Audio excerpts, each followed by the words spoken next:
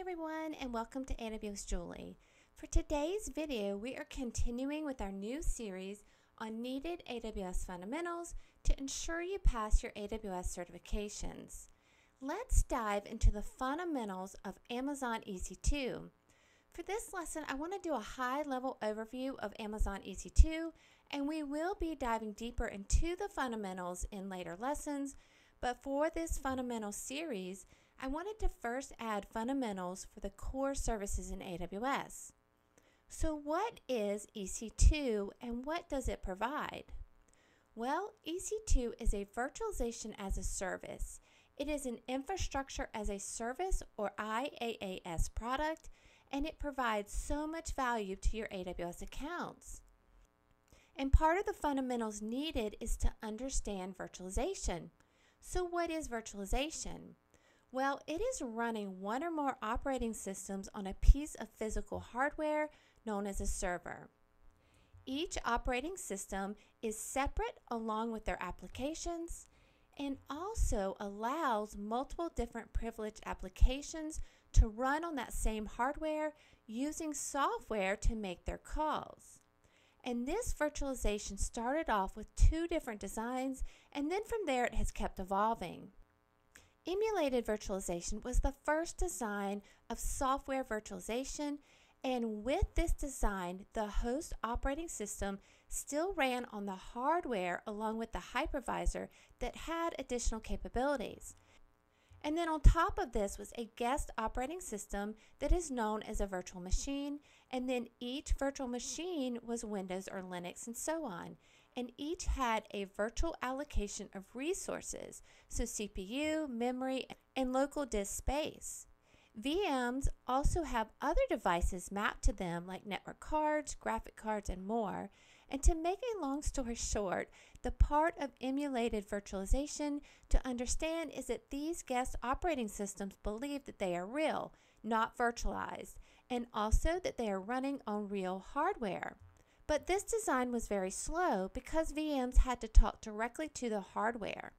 So para-virtualization was created to work on operating systems that can be modified, and with para-virtualization, the guest operating system are still running in the same design, but instead of calling to the hardware, the operating system is modified to have that privileged calls become user calls, and those calls are then made to the hypervisor instead of the hardware. So the calls are passed to the hypervisor instead of the hardware, which is quicker. And with para-virtualization, the operating system almost becomes aware of its virtualization, which does improve the performance. Virtualization then changed the design again, and hardware-assisted virtualization was introduced. And in this design, the CPU knows it's virtual and contains instructions and additional capabilities to allow the hypervisor to directly configure and control that CPU virtualization.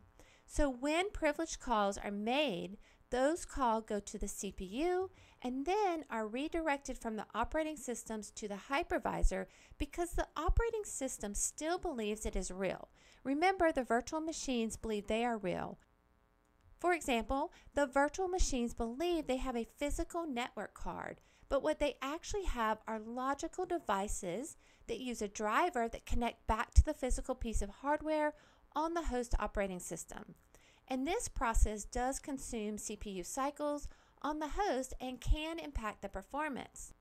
But there is a last design where the hardware becomes aware of the virtualization, so the network cards and so on, and this is SRIOV or Single Root I/O virtualization. And the way that SRIOV works is that it allows add-on cards, like our example above, a network card to present itself as many cards instead of one single network. And as far as the hardware for the virtual machine is concerned, these are fully unique cards, and they are presented to our guest operating system as real cards for its own use. So no translation is needed for the privileged calls. And with EC2, you can use SRIOV to meet enhanced networking requirements like faster speeds, low latency, even with higher loads, less CPU usage, and so on. Let's move on and take a look at the architecture for an Amazon EC2. Like we just discussed, EC2 are virtual machines, so the operating systems and also resources like memory, CPU, storage, and more. Also, like we just discussed, EC2 instances run on EC2 host, which is the physical hardware or physical servers that AWS manages for us. EC2 is the default AWS compute service. And the EC2 hosts are either shared or dedicated hosts. Shared hosts are default for EC2 hosts, and these are shared among different AWS customers, and the customers do not get any ownership of the host hardware. You pay for your individual instances and resources, but it is important to remember that when you use a shared host, your instance is isolated from other AWS customers. With dedicated hosts, you are paying for the entire EC2 host, not just the instances you run on that host. You do not share it, you pay for the entire host, no matter how many EC2 instances you spin up. EC2 instances are an availability resilient service because the EC2 hosts sit in an availability zone. So if that AZ fails, then the host and the instances running on that host also fail. Now, EC2 hosts sit inside an availability zone, also have local storage called Instant Store. And we will be covering this more in depth later on in the EC2 section for this fundamental series. The key to understand with Instant Store is that it is temporary, and if your EC2 instance moves off the host to another host, then your storage in the Instant Store is lost. And for networking, you will hear that security groups are attached to your EC2 instance, but this is not necessarily true. The way it works is that when an EC2 instance is launched into a specific subnet inside your VPC, a primary elastic network interface, or ENI, is provisioned into that subnet and then is mapped to the physical hardware of that EC2 host for that availability zone. And you can add multiple different ENIs to your EC2 instances. So let's go back to storage and talk about how an EC2 instance can connect to an Elastic Block Store or Amazon EBS. And the way that this works is that EBS lets you access volumes of persistent storage, and we'll cover storage fundamentals in an upcoming lesson. So inside your VPC, you have a data network set up for your ENI, but you also have a storage network to connect to your EBS volumes. And like Amazon EC2, Amazon EBS is an availability resilient service.